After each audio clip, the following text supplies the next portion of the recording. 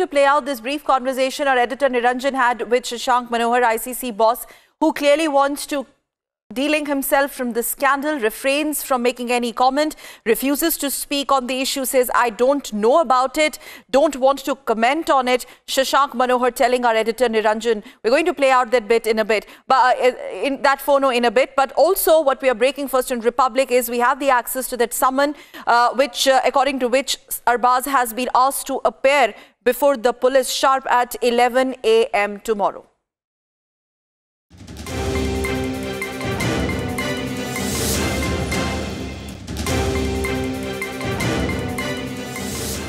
Hello. Mr. Shashank Manohar, good afternoon, sir. This is Niranjan from Republic TV. Yes. Sir, good evening, sir. I just called you regarding this summons to actor Arbaz Khan in connection with the betting racket, the IPL betting racket. I don't know. I am not concerned with all these things. So would the ICCI want to issue a statement perhaps on this issue? Because it concerns cricket? Chief Executive. Thank you, Mr. Shashank Manohar. Hello. Mr. Shashank Manohar, good afternoon, sir. This is Niranjan from Republic TV. Yes. Sir, good evening, sir. I just called you regarding this summons to actor Arbaz Khan in connection with the betting racket, the IPL betting racket. I don't know. I am not concerned with all these things. So would the ICCI want to issue a statement perhaps on this issue? Because it concerns cricket? Chief Executive. Thank you, Mr. Shashank Manohar.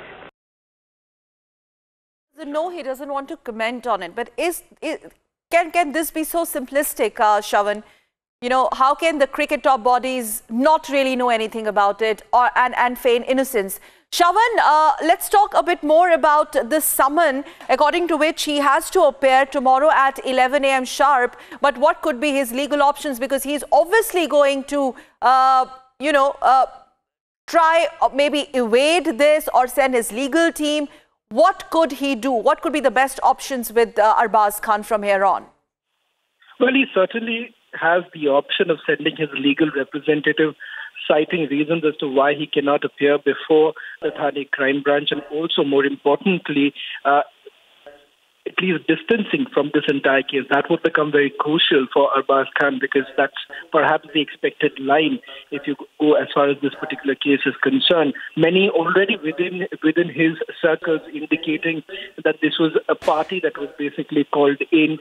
Not much link that Arbaz has with Sonu Jalan. It is through an acquaintance that he has basically got in touch with Sonu Jalan. That's the word really coming in from insiders who do know Arbaz Khan, and that's what the first reaction essentially coming out from Arbaz's team. But we'll still have to wait and see what would be the official line taken by Arbaz Khan's media team, and whether at all they're going to release any sort of statement. We'll certainly have to wait for that particular statement to come in.